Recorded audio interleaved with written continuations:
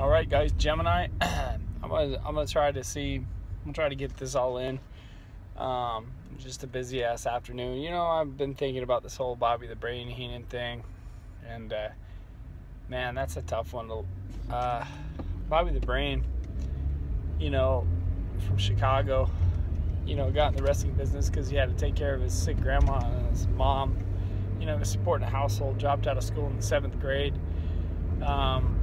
Everything he went through, his love for pro wrestling, his love for his family, he was just a special one.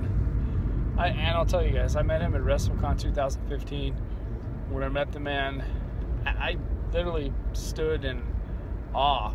I mean, for me, the Brain was the icon of all icons. Right now, I just been watching the little WCW pay-per-views. I'm not gonna lie, just to kind of hear his voice, kind of just be around the Brain in my own kind of way. Yeah, he just what can you really say about the guy? With him and Gorilla Monsoon, I mean, back in the day on the old WWF shows, him and Gorilla just did this.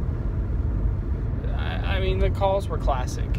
I mean, and because of Bobby Heenan, I learned more about life and wrestling, and just I became an overall better person and a more knowledgeable person because of Bobby the Brain Heenan.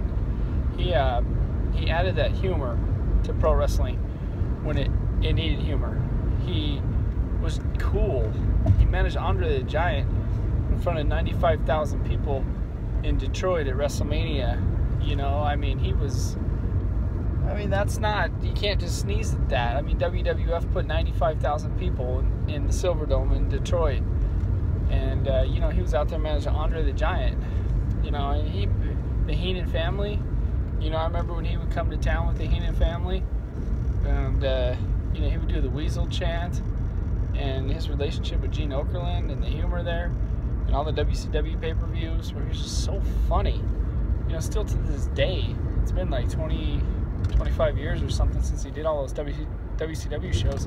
I still watch those on WWE Network, and I still laugh. The jokes are still funny.